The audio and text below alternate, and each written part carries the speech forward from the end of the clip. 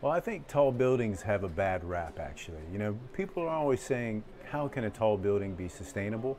But actually, if you look at it holistically, as part of a greater, dense urban development, they can actually be a great part of that equation for sustainability. Not only does density, particularly if you choose the right place to put the tall building, say as part of a transport-oriented development, you can not only bring a lot of people together, but also reduce the amount of vehicle trips that you might have around the city. So overall, if you look at it in isolation, I can see how some people might say, are tall buildings sustainable?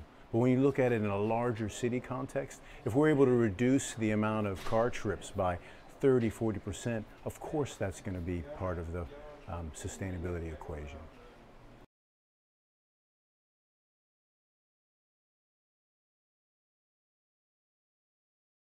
What I think is really interesting around high-rise innovation right now is actually around the way we're producing the buildings. For many, many years, in situ concrete was king. But now when you start seeing some of the advanced manufacturing that you're seeing come online, modular construction, prefabrication, using advanced materials, it really kind of opens a Pandora's box about what is possible.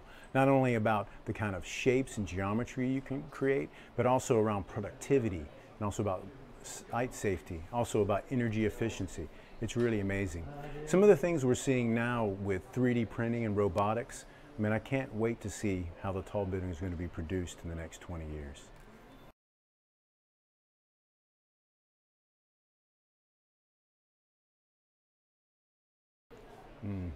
The most inspiring high-rise project in the world? Well, there's so many of them. I mean, what's great about, our new high-rise department is we've got a global footprint, with over 25 projects ongoing. And I guess it would be a little bit selfish to say it's a Ramboll project. But for me personally right now, I'd say some of the great stuff we're doing here in Scandinavia.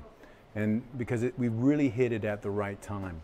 Basically, the new spearhead has allowed us to start bringing in our global competence back to where we've got this really great strong market position, and we've just hit it where Scandinavia has just woke up, boom, they're starting to think about tall buildings, and we're seeing lots of great projects springing up all over in our urban centers. So right now we're doing the tallest residential building in Denmark, we're doing the tallest commercial buildings in Helsinki, we're working on some of the tallest buildings in Oslo, and actually doing the tallest skyscraper in the European Union, and it happens to be in Scandinavia. Now that's a dream project.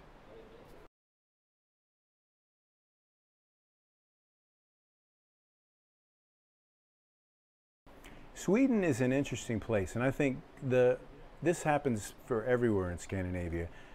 Good tall buildings are all about context. And in Sweden, and like in our other Nordic countries, it needs to be a reflection of the people's values and what the people find important.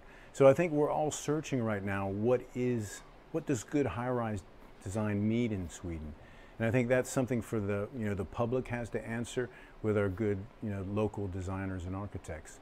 I think there's part of the population that there's a bit of resistance for going tall. But as you're seeing over the next 3 to 5 years, you can start seeing these little projects popping up. And as that starts to happen, I think people will see what's possible and start to dream about high-rise buildings as well in Stockholm and the rest of Sweden.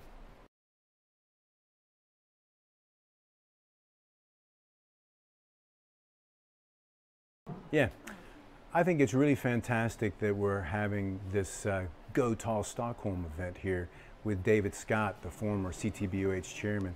It's really supporting what we're trying to do, bring, creating some excitement and raising the knowledge base about how to do good tall building design in Scandinavia. And so I'm looking forward to how we can take events like this and bring in global experts like David to build our local CTBUH Scandinavia chapter.